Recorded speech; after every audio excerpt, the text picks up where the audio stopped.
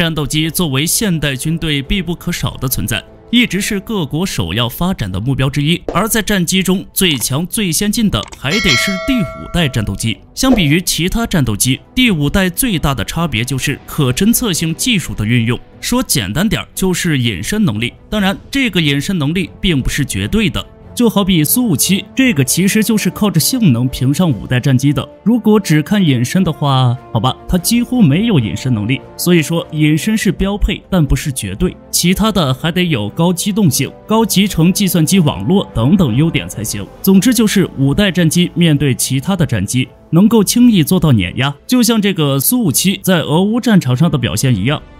还是别看了，说实话有点丢人。刚上场就被乌克兰干掉了一架，虽说现在表现好多了，但名声已经损得差不多了，所以还是看看别的吧。目前世界上只有5款5代战机，其中4款服役，分别是 F-22、歼20、苏57以及 F-35，没服役那个就是奶奶不疼舅舅不爱的 FC-31。当然这并不是说它差，它只是命运比较坎坷罢了。刚出来的时候海军看不上，空军看不上，所以都造出来这么多年了，一直没有收到军队订单，不得不说是真的惨。不过有消息称他的命运即将逆转，具体的我们也不清楚，有兴趣的可以去了解了解，这里就不说了，直接跳过进入正题。我们今天主要说说最强的5代战机，也就是这个 F-22战斗机。作为最早诞生、最早停产的5代战机，它一直占据最强的地位，后出的几款都比不上它，其他国家的比不上也就算了，可是就连美国自产的 F-35也比不上，这就值得深究了。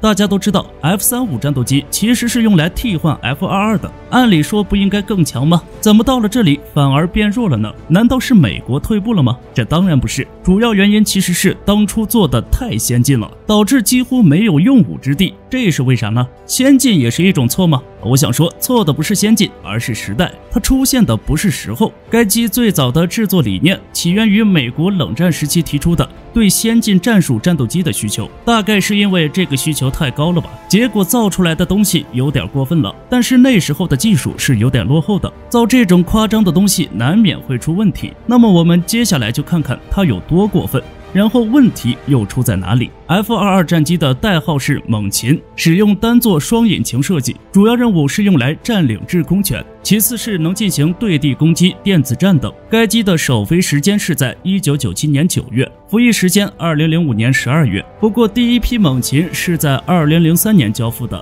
到2004年的时候就已经有51架了，所以这个服役时间不一定准确。该机的总产量大概在195架左右，其中包括8架试验机，每一架的成本约1.5亿美元，全长18.92米，高5.08米，翼展13.56米，机翼面积78.04平方米，空重19700千克，最大起飞重量38000千克，翼负荷377千克每立方米，使用惠普公司 F119PW100 涡轮扇引擎，最大燃油量为8200千克，最大速度为2756千米每小时，巡航速度1963千米每小时，最大航程3220千米，作战半径851千米，实用升限2万米，排重比1.08。这个性能数据可以说相当优秀了，哪怕是巡航速度都超过了音速。但是以现在的科技来看，超强的机动性反而不是那么重要了。就好比那个有格斗之王称号的米格29，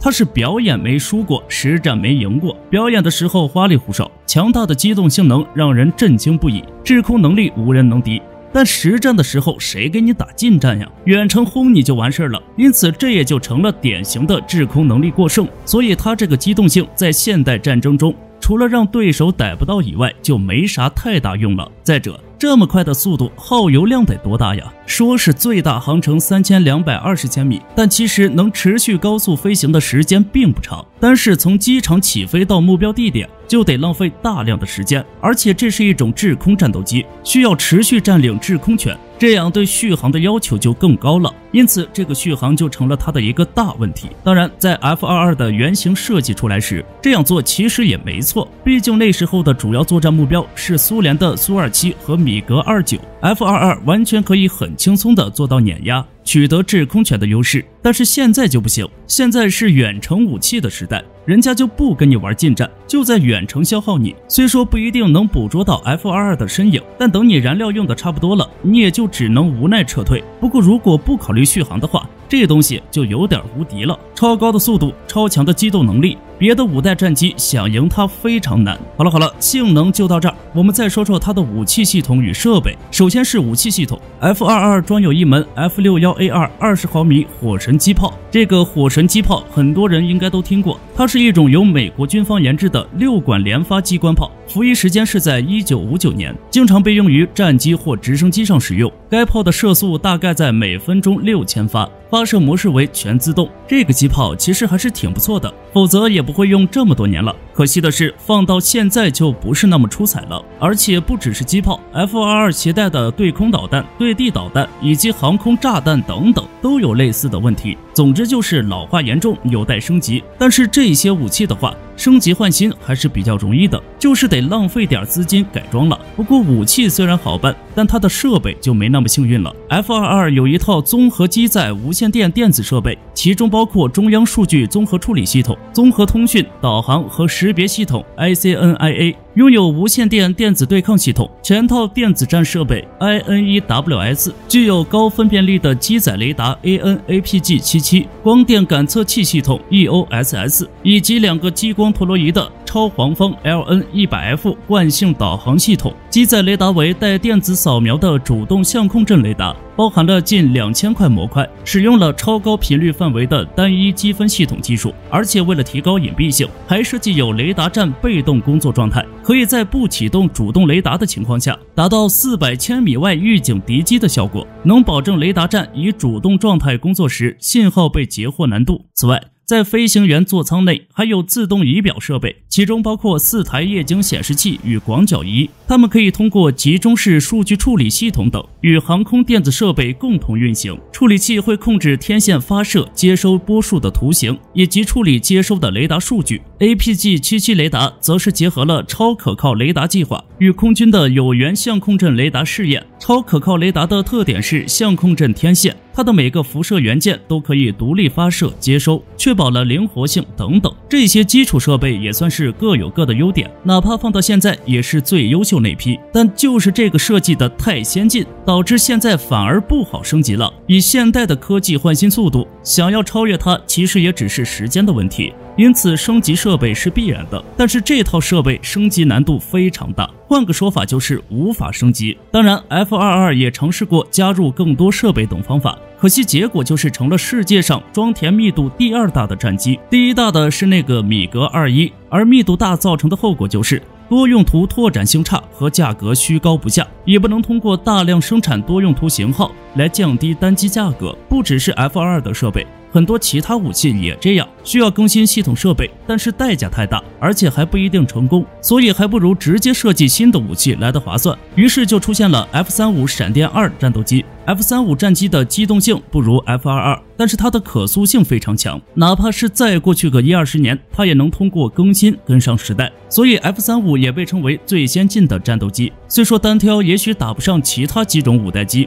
但它的用途却是最广泛的。目前该机的所有型号加起来已经超过了800多架，是目前产量最高的5代战斗机。该机共3种型号，每种都各有各的用处。就以最先服役的 F-35B 型为例，单位造价大概是 1.013亿美元，比 F-22 便宜了1/3，而且 B 型还是最贵的呢。再者是性能数据 ，B 型全长15.4米，高4.33米，翼展10.7米，翼面积42.7平方米，空重14015千克，最大起飞重量27200千克，安装一具惠普 F135PW600 涡轮风扇引擎和劳斯莱斯的升力系统，最大燃油量6045千克，最大速度为1960.1千米每小时，巡航速度1225千米每小时，最大航程2800千米，实用升限18300米，作战半径935千米，推重比0.9。单看数据，除了价格便宜，没有任何一点比得上 F-22。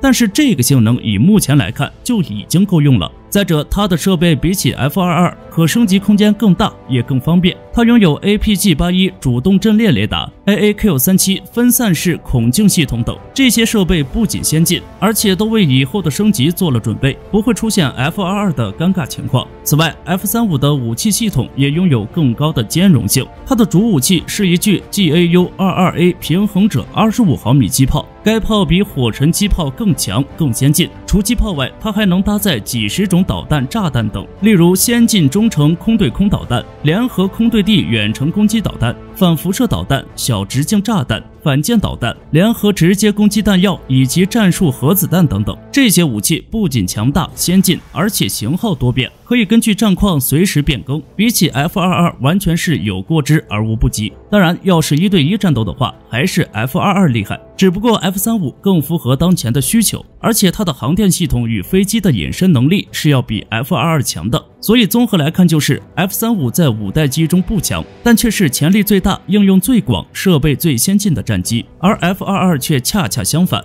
单看战力，在5代机中独领风骚，但发展潜力差、拓展性差。最主要的还是造价贵，并不适合当下的作战环境，而美国也是很早就意识到了这点，产量也是一减再减。按照网上的消息记载，在苏联解体前，美国 F-22的订单数量是600多架，之后就是一路砍到目前的不到200架，然后直接停产。不得不说，这反应还是挺快的，而且减少订单的同时，还直接造出了 F-35进行替换，继续保持自己军队的优势。只能说，真不愧是美国呀！而且根据小道消息记载，他们已经开始了6代战机的研制。不过以美国的技术来看，这是完全有可能的。对此大家怎么看呢？欢迎评论区留言讨论。感谢您的观看，我们下期不见不散。